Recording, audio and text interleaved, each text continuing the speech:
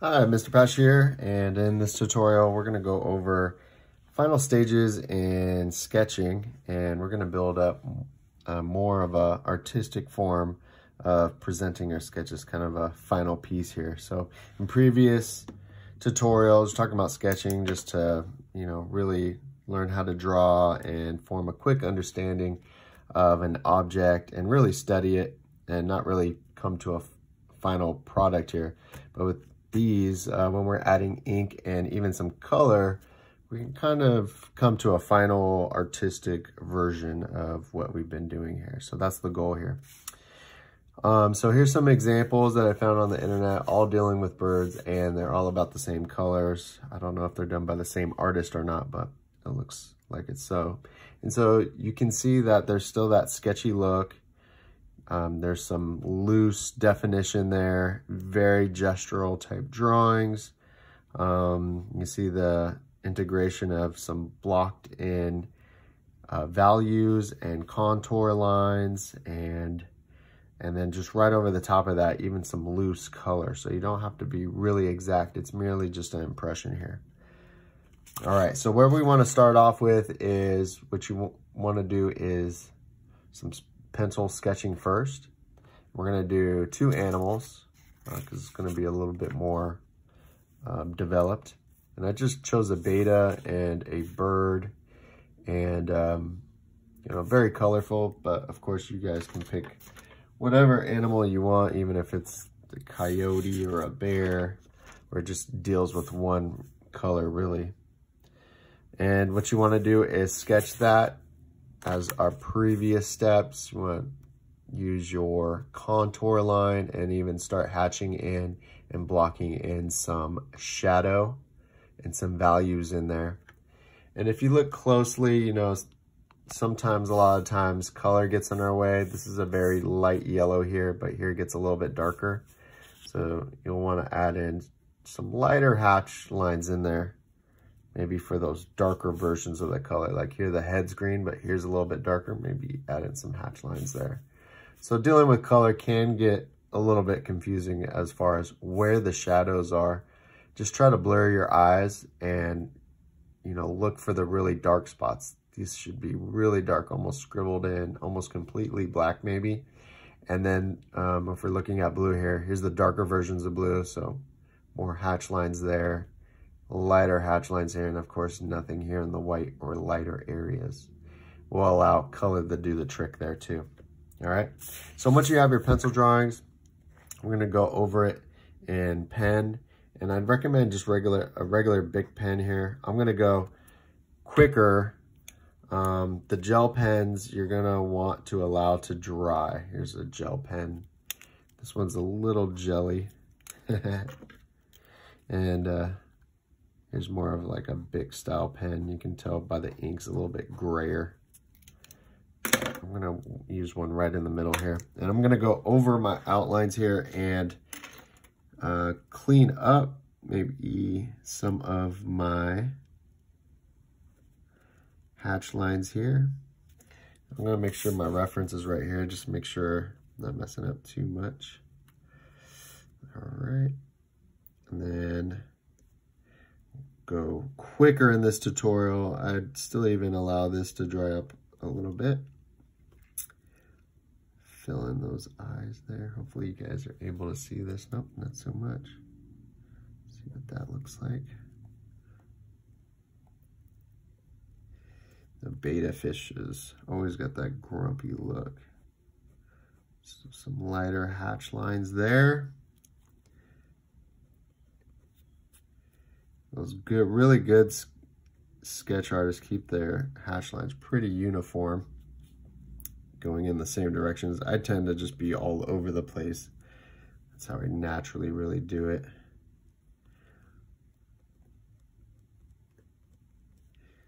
Okay. And there's a little fin in here, so I'm going around it. And still continue to add in some gestural strokes in there, a little bit lighter here, a little bit more open on the line there for a lighter version of value. And I'll do the same thing here, just to start off. Of course, it gets a lot darker here, so do some cross hatching a little bit closer on the lines. Dark shadow pretty much contours the bottom. Darker version of blue here, so I'm gonna add in some hatching lines here. A bit more open.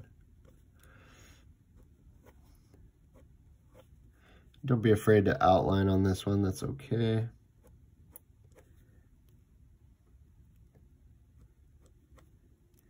And let's see, just kind of give the impression of some scales, some fish scales in there.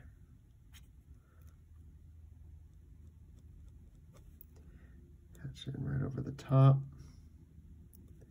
there.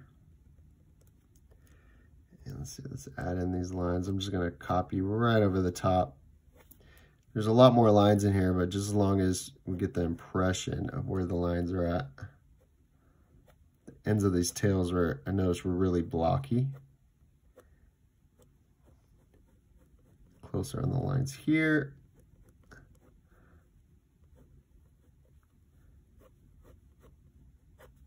All right.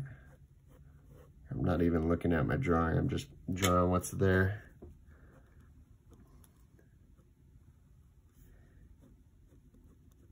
Okay. A little shadow on the tail there. Of course the tail's really, it seems really dark with that dark blue, but I'm gonna let the color do the trick there. What you're primarily looking for is just the darker areas. Just hatch in at first. And then if it gets a little bit darker, you know, maybe cross hatch in some areas or add in some more lines over the top. All right, so that looks pretty good. Let's see what it will look like in color. And I'm using acrylic paint. I'm just doing a little dab of each color, red, blue, yellow, because we do have some yellow in here. Some pretty traditional blue. It looks like a little bit on the purplish side, so it probably has a little bit of red in there. And of course some reddish blue, more of a reddish purple, I guess I would say. So we're gonna, I'll move my palette right here. I'm gonna use a lot more water here. I'm gonna put water in the middle of my palette. And I'm gonna start off with a little bit of blue. We're gonna use these acrylics like watercolor. Okay, start off with a nice light wash. And we'll build up from there. Hopefully this doesn't run too much. And of course, looking back at our examples here, we can get pretty messy. It's okay, just as long as we have an interpretation of color, I think would be all right, okay? So let's see what this looks like. Definitely a lot heavier blue in here. Runs across. I'll make sure I leave this white spot right in there, so I'm a little bit lighter. Looks like I need a little bit more water, a little tad more blue. Across the bottom. Okay. And if you got that mixed media paper, it should be pretty watery. Should hold the water pretty well. And then we're just gonna add a little bit more color. Sometimes you can drop some color in there and it spreads. Again, we're not trying to do super awesome painting here. Just a little dab of black, especially in the shadow area. Oop, almost too much there. Let's see what that looks like. Okay. Cool. Little version there, a little chunk there. What else we got? Okay, over here. Really, you shouldn't be able to need to do too much black because those hatching pen marks should do the trick. All right, and let's go. Let's do some really loose.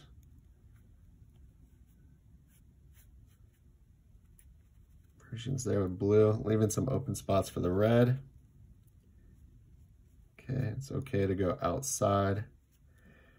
The marks there, shot a little bit more blue in the face, especially around the eye. Kind of goes across the eye. A little bit more color. Let's add a little bit more blue, especially back here. And that water will help with that color run.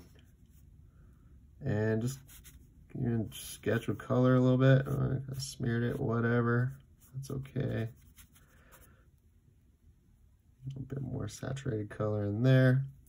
All right, let's leave that as is. Let's put a little bit more right there. Okay, let's do a little bit of red with that blue.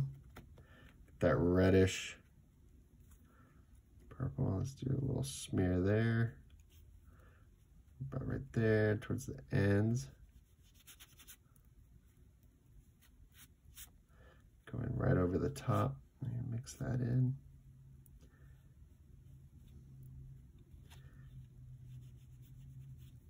Just add a little bit more red, a little bit more saturation. See where that goes. Okay.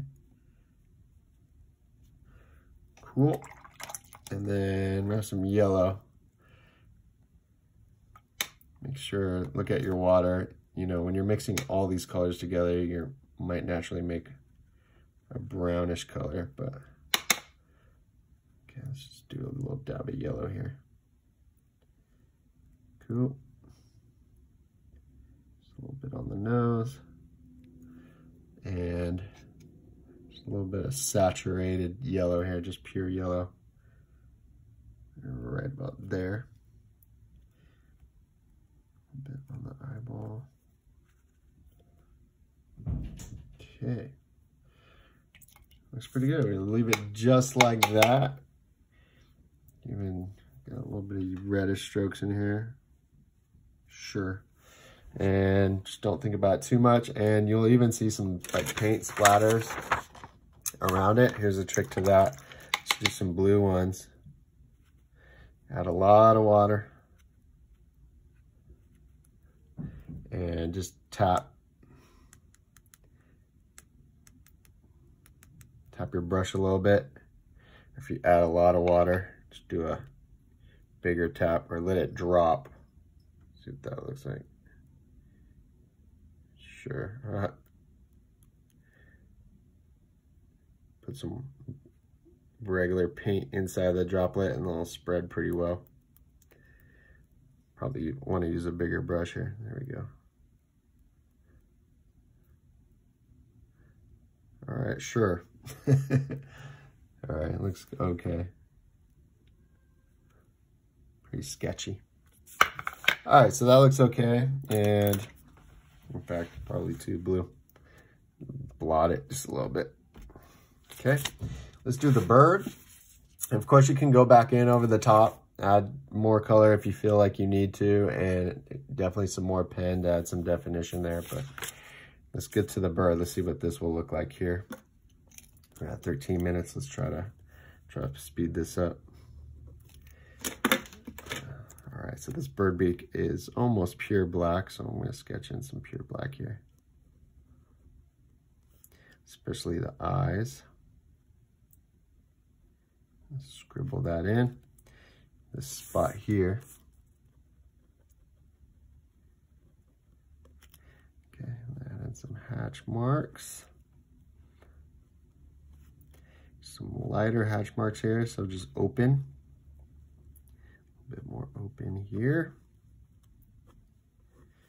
Darker on the belly. Got this nose, probably a black belly. I don't think it's just a shadow. Clean that up a little bit.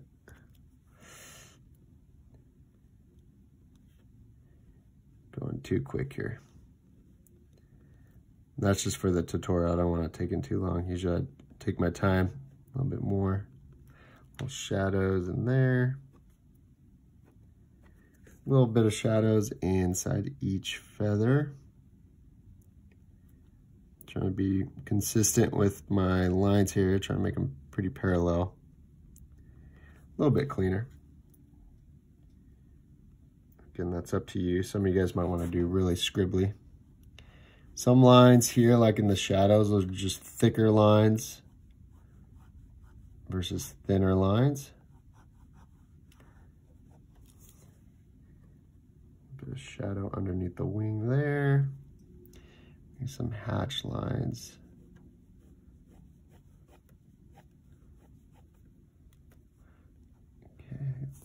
I even added the branch in here. I'm just gonna go a lot quicker. Let's do some really sketchy illustrations here. Let me pull this up, sorry. Okay, let's just do some more gestural stuff here. Scribbly, let's do it. Okay.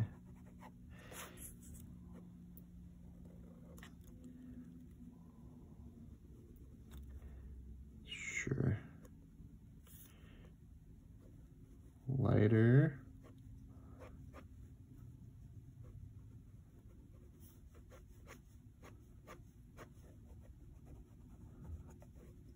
All right, sure. There we go. A little bit darker in here, a little shadow.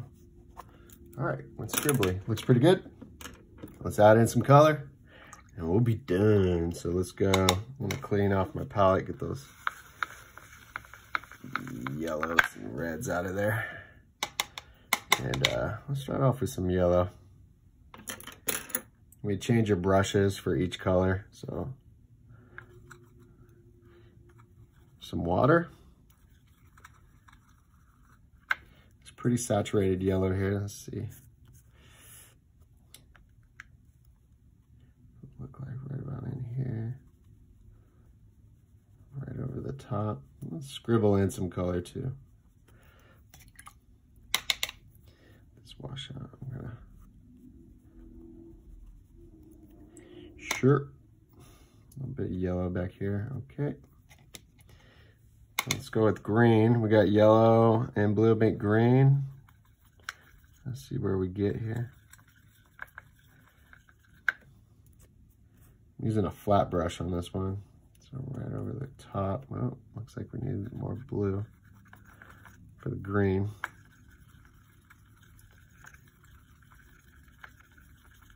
Darker green. Let's see. Not a very true green, but it's okay. Let's go. Okay, let's scribble that in. Okay, leave some of that white in there. Green, if it's too dark, add some more water. Just do a nice wash. You can see that yellow is in my brush still. It's okay. We'll be a different color bird. Let's see, a little green over here for the feathers, a little green here. Okay. Add more water, a little bit lighter here on the green. Okay, let's go in some blue. Use this little reservoir right here. Let's go with some true blue. You can start off, it's always good to start off a little bit lighter than you think. And let's go.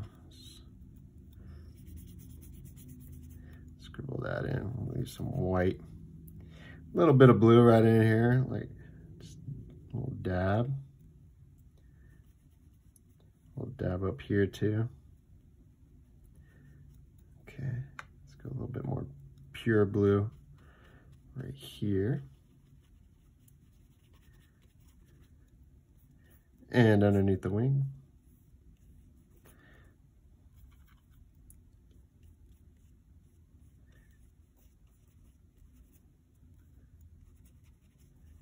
Sure.